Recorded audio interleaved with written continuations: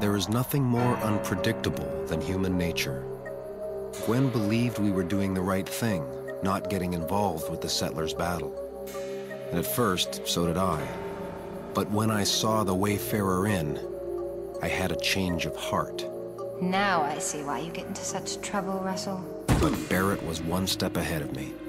You get your kid to surrender, or I arrest you for obstruction of justice. Oh, all right, okay. I'll try. My hope was that once locals saw Barrett was out of control, they would revoke whatever authority they'd given him. I told Barrett people were gonna get hurt or killed, including him and his men, if he pushed this any further. But just like Cale, Barrett wasn't about to back down. You should have run while you had the chance. Let him go. You got spunk, Missy, but you gonna get your pretty self killed. Ditto.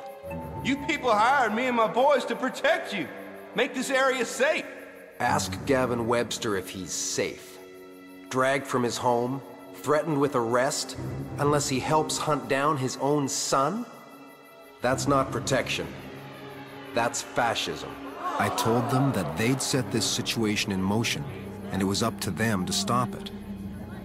But Cale had other plans. Said it was their fight, not mine.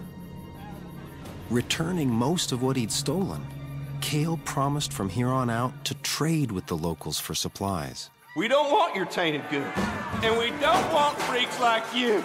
We aren't freaks. We're just different. You freak!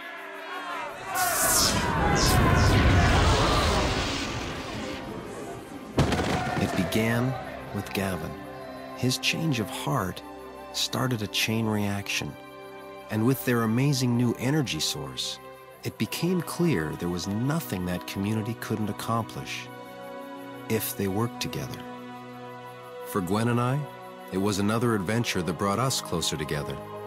But deep in the jungle that used to be the Arizona desert, we were about to encounter something that would ultimately tear us apart.